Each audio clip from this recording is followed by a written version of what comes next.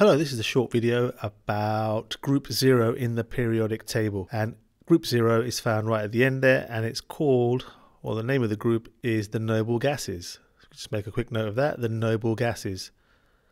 And they are found in a position right at the end over here. There's our noble gases at the end of the periodic table.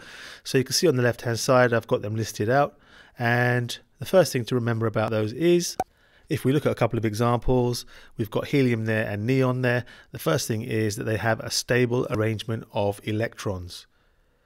What does that exactly mean? Well, if we look at helium, we can see it's got 2 electrons in its outermost shell, so that outer shell is full.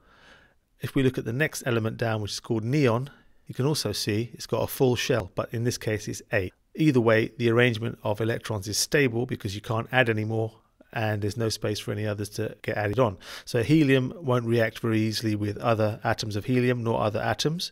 Let's have a look at something that's very reactive. This is lithium.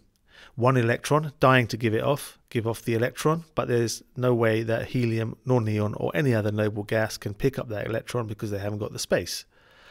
So these elements in group 0 are very unreactive. Let's just tidy that up out the way and make a note of a few points about group 0. Firstly, as we said, they have a stable arrangement of electrons. They all have 8 electrons in the outer shell except helium, which has 2, but that's still a full outer shell. They are very unreactive. They don't react with other elements, and they don't form molecules very easily at all. And the lower down the group you go, the higher the boiling point. So we haven't talked about that yet, but what do we mean? This is a characteristic of group 0.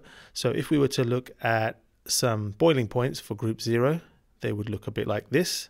Here we go, we've got group 8 elements. They are listed on the left hand side there, going down the group. So that will be the same as those elements going down the group there.